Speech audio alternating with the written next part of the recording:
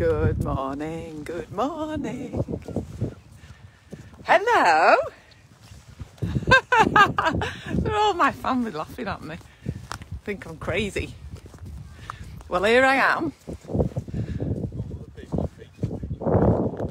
The other people, I don't care about the other people on the beach think I'm crazy. Good morning, Lauren. Happy Sunday. Look, the sun's trying to come out and I'm at lovely Morecambe. Lovely Morecambe. Taking the dogs out. You're distracting me. Stop talking about me.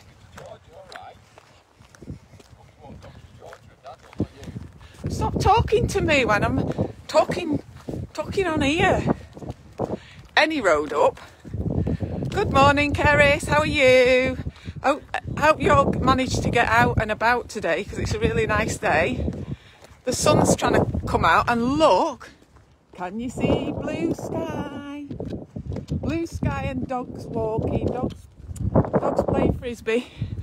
Where's my old lad gone? I'm on about my old Labrador, Alfie.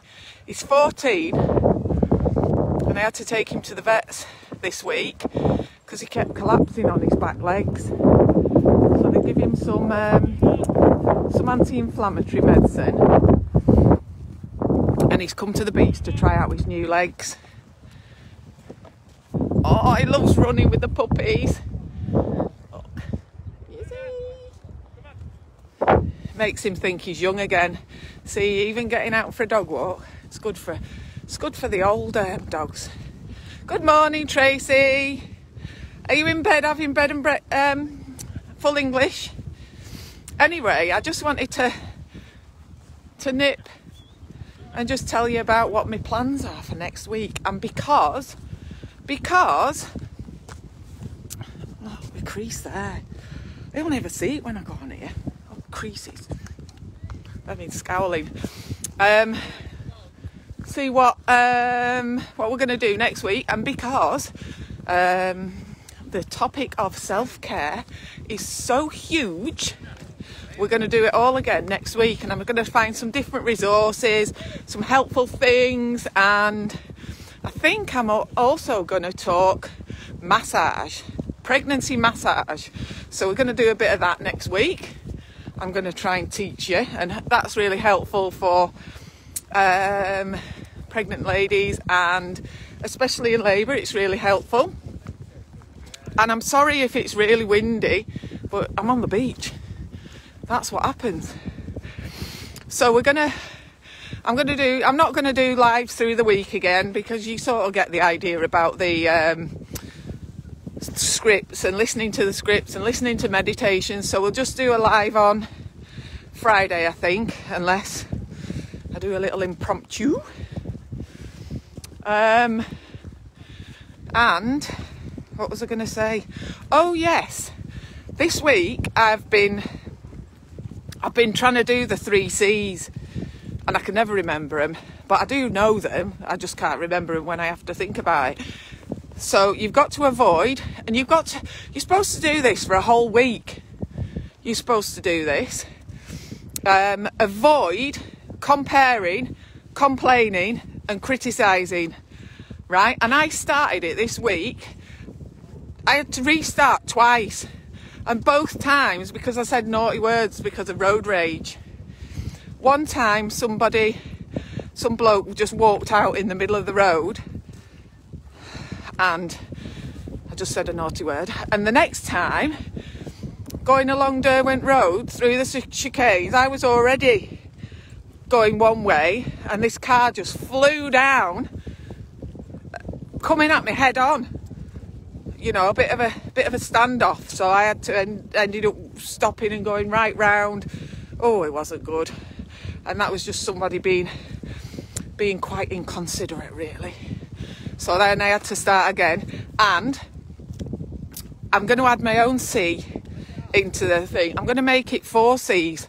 So you've got to avoid complaining, comparing and criticising anybody.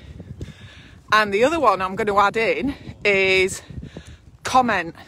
Because one of the things that that's come up this week is pregnant ladies, especially when they're heavily pregnant, right? People, I don't know why, but people always are compelled to comment on a pregnant woman. And let me tell you, if you don't know, very often pregnant women, when they're heavily pregnant, they tell me they feel really fat. They feel really fat, and I say, you're amazing. You're growing a baby in there. How amazing is that you're doing all that? So I always say it's really important to eat a healthy diet. You know, watch what you're eating, and you're not getting fat. You're growing a baby. Your belly's getting bigger and bigger because you're growing a little human being in there. How amazing is that? They go, oh, I feel really fat. Oh, such and such. They go, oh, do you think I'm too big? Do you think, you know, because such and such down the street said, oh, I think you're enormous. Now, let's just take aside the fact that they're pregnant. Any woman who wants people to say to them, you look enormous. I haven't met a woman yet that likes being labelled as enormous. So, you can comment on a pregnant woman, but only if you're telling her how gorgeous and how beautiful she is. How gorgeous and how amazing she is for growing a little person. And because it's, tell you what, at the end of pregnancy, it gets pretty heavy. So if you've got a comment to say to a pregnant woman, make sure it's a positive one. Okay? So tell her she looks gorgeous. Tell her she looks gorgeous. Tell her she's amazing, and tell her how well she's doing. And I tell you another tip. Due dates are sort of estimated due dates, so we never know when a baby's going to come. And if you know a woman who is coming up to her estimated due date, don't go up to them, don't text them, have you not had that baby yet, have you not had that baby yet?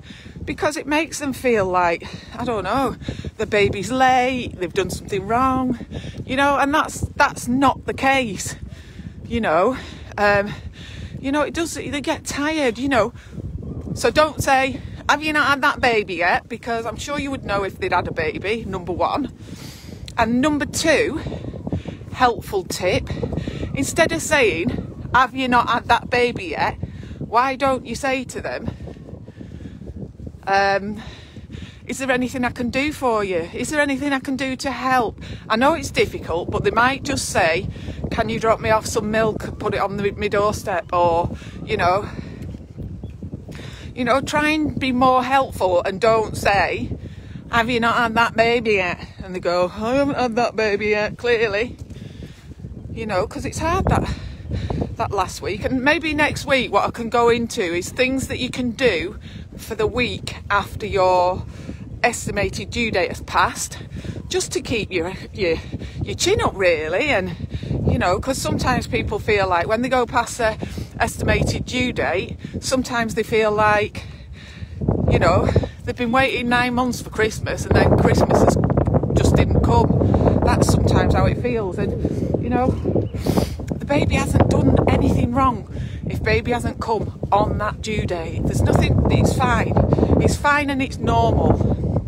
And your midwife will check you out and let you know if everything's normal and if everything's going all right. Hi Danielle. Hi Janet. How are you this morning? Look at that blue sky. I should stand this way, shouldn't I? Because it's much nicer. Sorry, I'm having a bad hair day, but I'm on the beach, and bad hair days are what it's all about, aren't they? It's Sunday, got a roast dinner later on. I'm going to make some scones, going to do some stone painting, got to make some FIMO animals, and then I'm back at work tomorrow. So I've got a busy week next week. And what else was I going to say to you? Yeah. Oh. Got a message about somebody's random act of kindness. And it made me cry. It made me cry last night because it was so sweet. I'm loving it. Thank you for sending me your messages. Don't forget, tonight I will be picking the winner of the Jay Shetty book. And all I'll need is your address so I can post it to you. If it's local, I might just pop it through your letterbox. But anyway, we'll see. So, you guys, have a lovely Sunday. And I'll speak to you soon. Have a lovely day. And if you can, if it's nice, if it's like this, not that way's a bit grey, isn't it? Oh, look at that blue sky. My hands are getting cold now, but it's such a beautiful place to come. So, if you can, get out and about, even if it's just for a little walk. It's really good for you. It's not too cold, and the sky is blue, and the sun is trying to shine. So, see you soon. Have a lovely and productive afternoon, or just do a bit of self-care and chill, and do one of those listen to that self-care meditation if you don't know what to do. All right, speak to you soon. Bye, love you, bye. Mwah, mwah, mwah.